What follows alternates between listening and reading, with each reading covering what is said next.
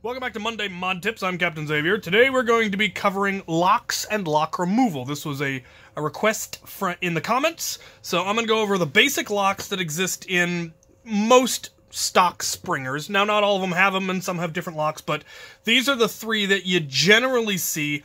I'm going to cover what their original purpose is for, why you might not want to remove them, what advantages there are to removing them, and then I'm going to show you how to actually remove them. So, the three basic locks that you generally see in your stock springers is a mag release lock, which makes it so you cannot pull the mag release if the bolt is forward. This is so you don't, try to pull your magazine out while the bolt is going through it, which could break the magazine, break the bolt, jam things, cause all sorts of problems. So that is what that lock does. The next one is the trigger lock, which prevents you from pulling the trigger when the slide is back. The reason being, if you were to pull the trigger while the slide is back, it would slam the whole thing forward, which would not be good. It could, again, cause damage, it could cause jams, it could cause all sorts of problems. It's also going to cause it probably to fire very, very poorly, if at all. Probably not at all. And then the final lock is the slide lock, which prevents you from pulling the slide back while the blaster is primed, which prevents you from double loading, which in most stock blasters would simply cause a jam. So the two that are most commonly removed are the slide lock and the trigger lock. The reason that these are removed is that if you take both of those locks out, you are then able to deprime the blaster, which is very useful if you're dealing with a heavily modified blaster that has a very heavy spring load. You don't want to leave it primed, and you don't want to dry fire it. So if you have primed it, and you don't want to fire it, you then would need to be able to return the slide back and then pull the trigger and slowly let the slide move forward, which you can't do with those two locks engaged. Some people only remove the trigger lock so that they can prime it back but haven't primed it forward yet. Then you would still be able to deprime it, but if you've primed it and slid the slide forward, then you would need both locks to be able to deprime it. The magazine release lock, there really is no particularly good reason to remove that one, because you don't want to try to pull the magazine out when the bolt is forward, because that's not good for either. The magazines just aren't designed for it, and you run the risk of breaking it, or even breaking your bolt, or misaligning your bolt, or any number of other things. But I will show you how to remove it just for academic purposes, but I'm definitely going to show you how to remove those other two. So let's get this thing open so we can gut it. Alright, now that we have it open, we can see all of the locks, and it's pretty much this cluster of parts right here in this particular blaster. They're in different places in other blasters, but you can get kind of a feel for how the parts work from this one. This white bit right here is your trigger lock, and it is designed in such a way that when the bolt is forward, the lock is disengaged and the trigger can be pulled. When the bolt is slid back, this part is pushed down and it locks the trigger. So, if we want to take that one out, we first have to remove the trigger, and then it will simply lift out.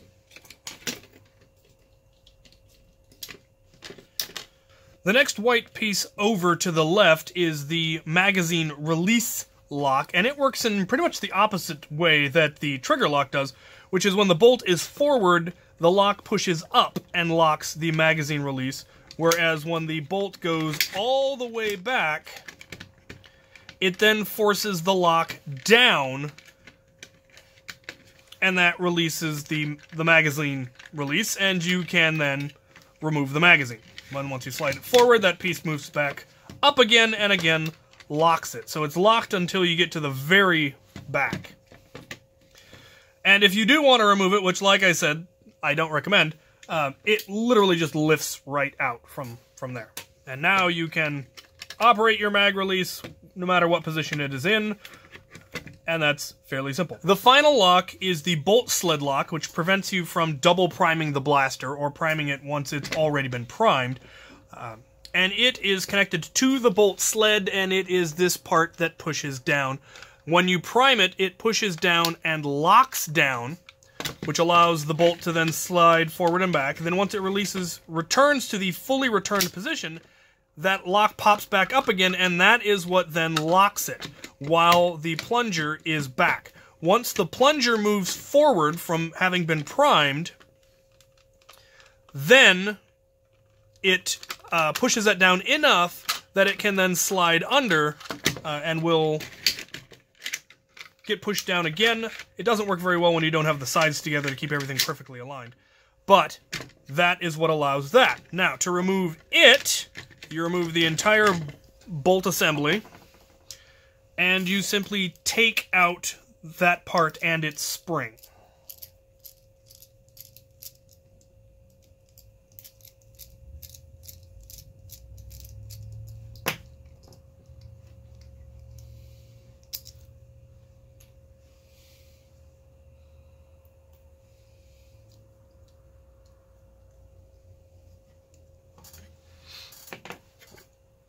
So have that housing. I generally keep the housing in place, just so I know where it is and so that everything still kind of fits together properly.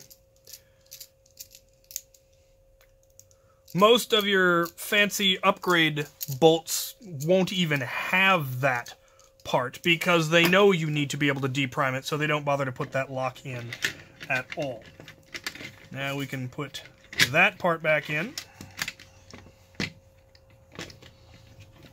Put our catch back in. Put our trigger back in. Main spring. Jam door.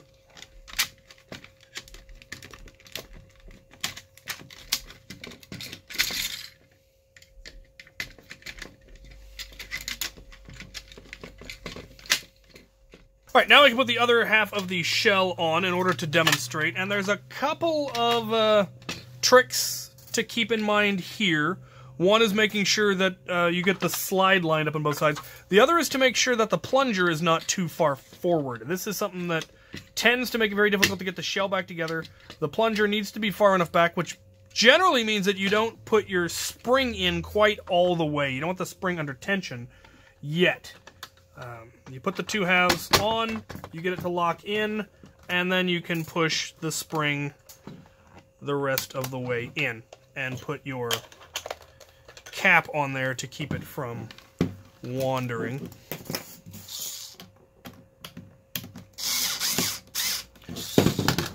So with the locks out, I can now operate the mag release even when the bolt is forward. I can prime it as many times as I want, which, if you had a strong enough blaster with a sealed breech or something, and you're using half darts, you might want to double load, which would allow you to then fire 2 darts at once. The Caliburns can do this. Other heavy blasters might be able to. Range might, obviously is going to suffer, but it would allow you to double load. But the real reason that you take the slide lock off is so that you can, here we'll take this cap off, so you can see what's going on.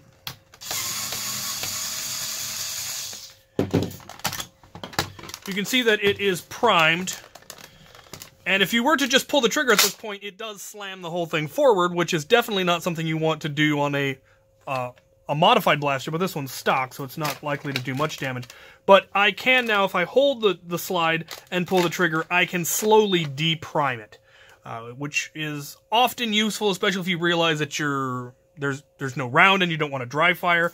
If you're just testing things and you don't want to dry fire, it's very useful to be able to deprime your blaster. So that is why people generally take the trigger and slide locks out. Now, we're going to put them back in. See if we can figure out how that works. So, we did not put any screws in, which makes that easy at least. So, the first one we're going to put in is the slide return, or the slide lock.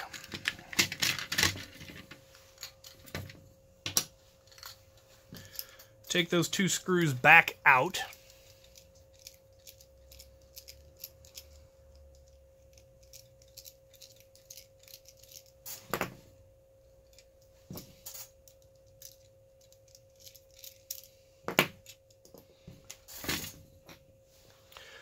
put the lock in so that the angled part is pointing towards the back of the blaster. So the slope is pointing back. If you put it in the other way, it will not work properly, and it will be bad.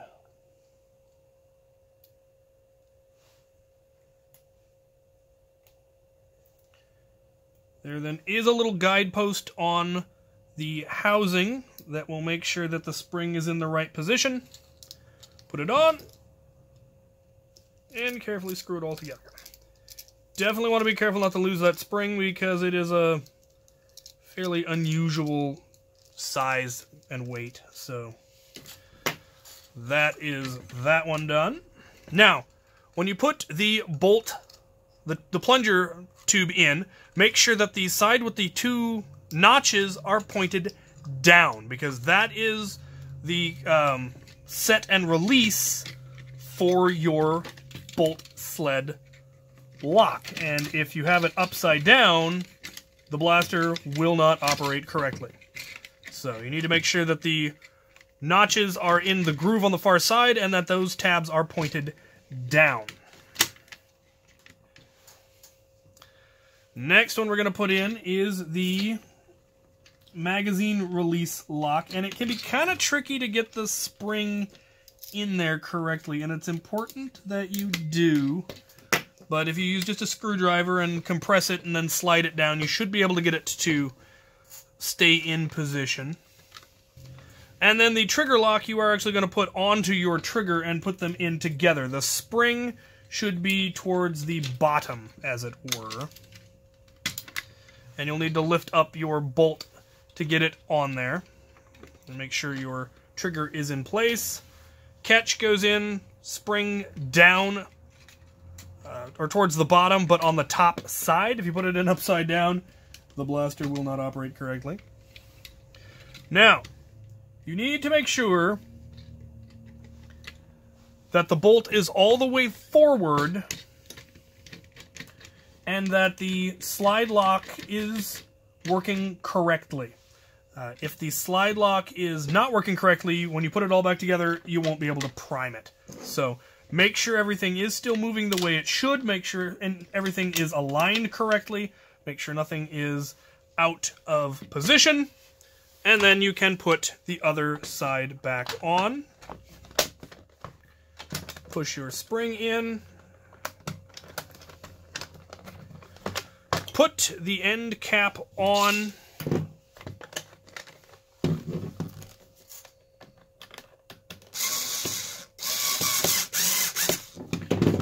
And before you put any more screws in, just give it a quick test. So that, because otherwise you're going to put in half your screws, realize, oh, one of the locks is not in there correctly. So that lock now disengages when this is back. Trigger lock is engaged, and you can't prime it when it is already primed. So all of the locks are now in position. But that is the rundown on all of the major locks that are in your standard stock spring blaster, what they're for, how they work, whether you need them or not, what their purpose is, what removing them allows you to do that you couldn't otherwise do, and whether I feel you should or shouldn't remove them. I do recommend removing the trigger and slide locks if you're going to be heavily modifying it so you can deprime without dry firing. Don't recommend taking out the magazine release. Next week, I will cover the basic locks that you see in most of your electronic flywheel blasters. There's some similarities, but some differences. So we will go into that next time, which will be in 2 weeks. Hope this was helpful to some of you, and thank you guys for watching.